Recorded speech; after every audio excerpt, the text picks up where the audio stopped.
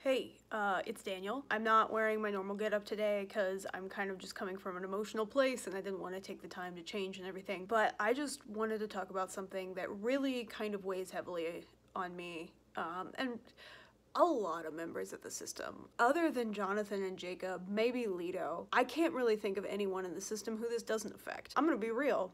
Being an alter sucks. It sucks because we are constantly bombarded with people either literally saying these things or the way people get sarcastic or obviously uncomfortable. Like, this isn't our world. This isn't our body. These aren't people who were here for us. This is all Wynn's stuff. Here's the thing. I'm a person, okay?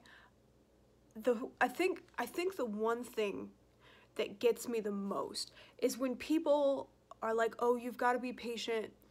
It's really hard to be blank with a person who has DID. Like, it's really hard to be close to them. It's really hard to be friends with them. It's really hard to be family with them. It's really hard to be a part.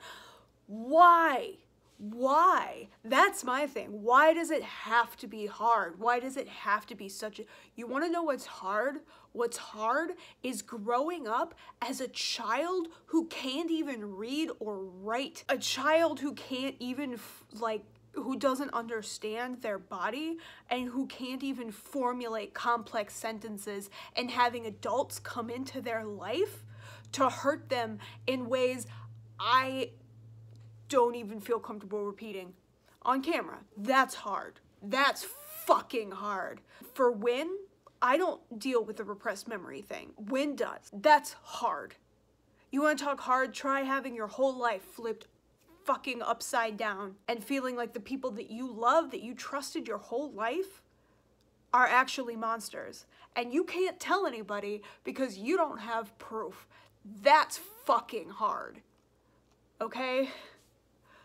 What's not hard is looking at someone who you care for and saying, oh, okay, you have this condition that helped you survive your fucking childhood, and it just happens to mean that instead of one personality, you've kind of fractured off into a bunch of personalities. I'll treat these personalities as individuals, but also understand that they are part of you. I don't understand why that's hard. I don't get it. I hate feeling like I am a burden for existing. I hate feeling like I don't have a place in this world, like I will never have a place in this world. And I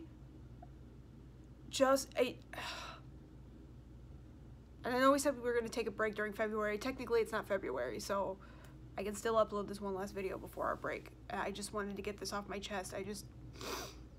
I'm just sick of it. I know this is not my body. I know that this is primarily not my life, but that doesn't mean I don't have feelings. That doesn't mean that I can just be shoved in a corner and brushed aside. Like, we shouldn't have to be afraid anymore. We were afraid growing up for good reason, because there were monsters to be afraid of. We're safe now. We shouldn't have to feel afraid.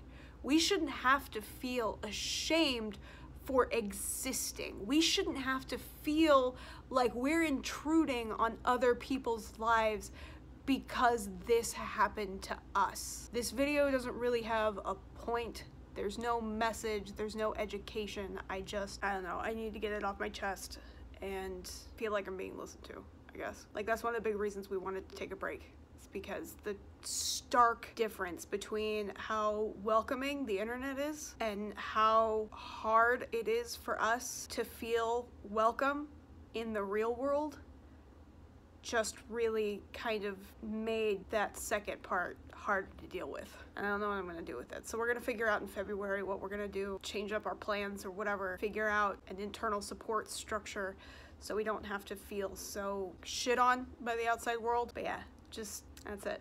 That's all I have to say. So thanks for listening to me rant. See you in March.